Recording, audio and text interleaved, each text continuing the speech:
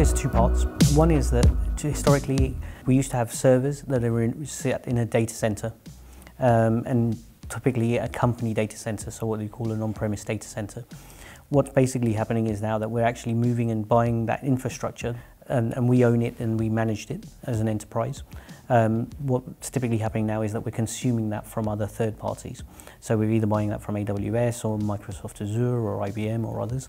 And they do that for a number of customers. So it's on a larger scale, it's far faster, far bigger, far more highly available than what we had historically. So the physical servers that we used to have are now in the cloud, but they are still physical servers, but held by large, different organizations rather than ourselves. So that's one big part of what cloud is that we no longer manage our own infrastructure.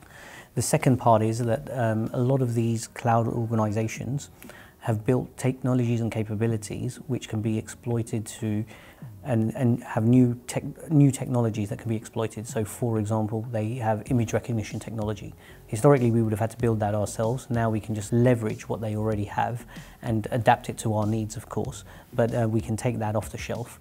And that's the other big aspect of that. We are no longer having to manage the responsibility of the setup, the maintenance of our infrastructure in the same way that we had to in the past, and that we can leverage new technologies into our business process. Not all technology that we have today and all systems and processes can sit in the cloud today, and may change over time. But for a couple of reasons. One, for regulation and data compliance and data residency laws, not everything can go in the cloud, firstly. Second is that not all technologies are cloud ready today. So we'll progress over time, yes, and I think more and more will move there, but not everything is suitable today.